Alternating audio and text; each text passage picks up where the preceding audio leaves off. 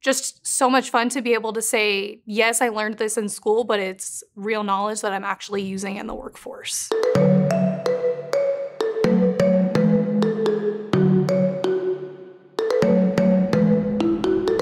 I grew up in Arizona. I was there my whole life. I was adopted, so I was the youngest of 4 siblings. I was the only adopted child, and I had a great life. I was lucky that I had such a great childhood and realized I was in a good home. These people wanted me, they chose me, and that became the running joke of like, I was chosen. Y'all didn't have a choice on those 4.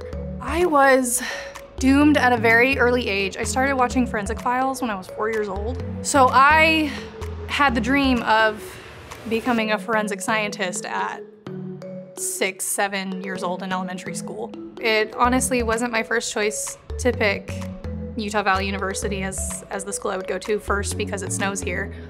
But UVU is the most affordable and accredited program for forensics in the entire West Coast.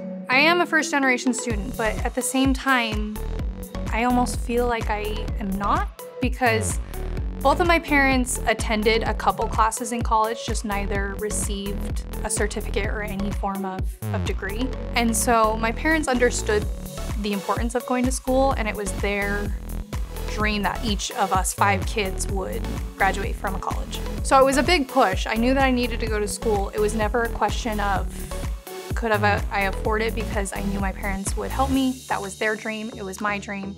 I was able to have the opportunity to go intern as an autopsy assistant at the Office of the Medical Examiner in Taylorsville. And that by far is the best thing I've ever done for myself. You can learn only so much in a classroom, especially when you're choosing a hands-on field.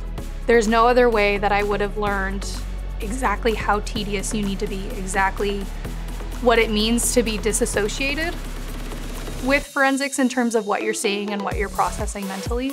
Not only is that my greatest moment, but it's also just a personal victory because I knew that I had chosen the right career for me. I feel like my current advice for anyone going to UVU is to have a friend. I don't think anyone will do anything memorable or exciting in their collegiate career if you don't have someone backing you up, if you don't have someone to rant to about your exams. I mean, if you're going to college, you're supposed to be having fun on top of learning, and you need friends to do that.